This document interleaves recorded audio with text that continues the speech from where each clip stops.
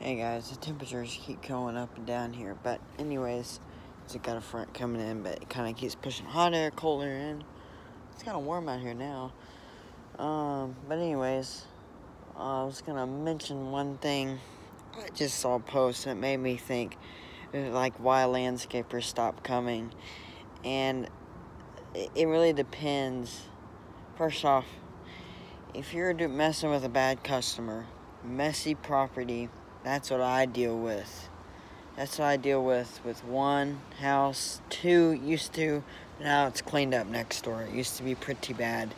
But still, I mean, man, some people have problems with junk. I mean, they have some problems. They have some major problems. So I have this one property. Let me explain to you. It has this raised beds, and it has two rock beds, probably 50 feet long, 30, maybe 50 feet long by 30 feet wide, probably a little bit longer. Then they have these three sheds back there full of junk.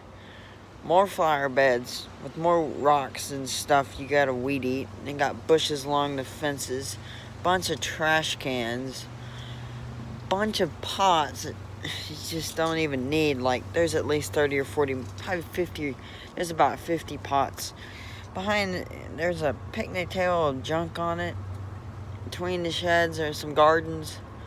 Behind the sheds, there's some junk. And this last time I was there, she just, like, it was weird, you know. I talked about this property before, is that she didn't want it done, and her husband came out and was like, yeah, I want the yard done because it is bad. Oh my gosh, it was horrible. It was, like I said, it was way past my ankles, about 4 or 5 inches. It is crazy. But there's that. Guys, what I'm trying to say here is, if you're doing a property with a tough customer, or the property's messy, that's what I deal with. It took me about an hour just to do the backyard weed eating it. That's how much junk was back there.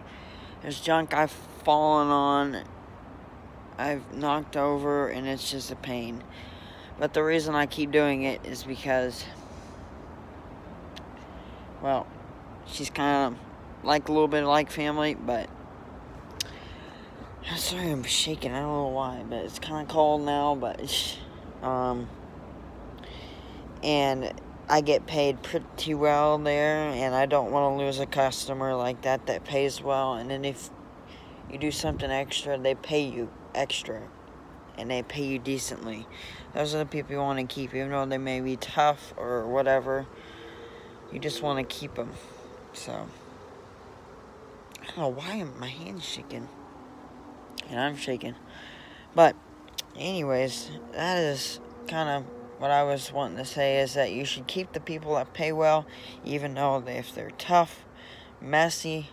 But I mean, obviously, if it's way, way, way too messy, or they're really tough, you may want to reconsider if you have other properties to replace it. But me right now, I don't have any other properties really to replace it, and they pay really well, so I have to keep going. But it's sometimes I wonder why I even do that yard, because it puts a lot of wear and tear on my equipment because of sometimes how bad the backyard can get with weeds, because it's basically weeds and it grows up pretty bad. But yeah,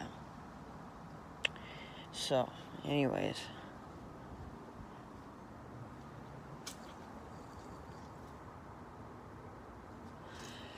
yeah, that's that, guys. I'm gonna head in, but I just kind of wanted to say is that it's one of my least favorite properties to do, and here's why. But you know, still, if it pays well, you should keep on going. But if you have other properties to replace it, you can reconsider. But still, I don't really like to give up on things, and I